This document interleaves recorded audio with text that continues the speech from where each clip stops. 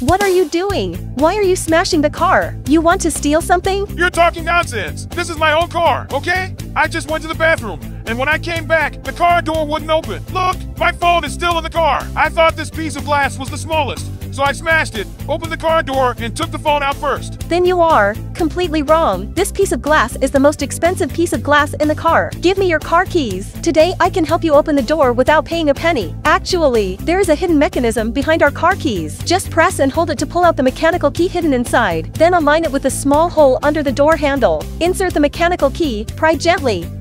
Remove the cover, insert the key. One more turn. The car door opens. Wow, this is fucking amazing! Did you learn it? Follow me to learn more car skills.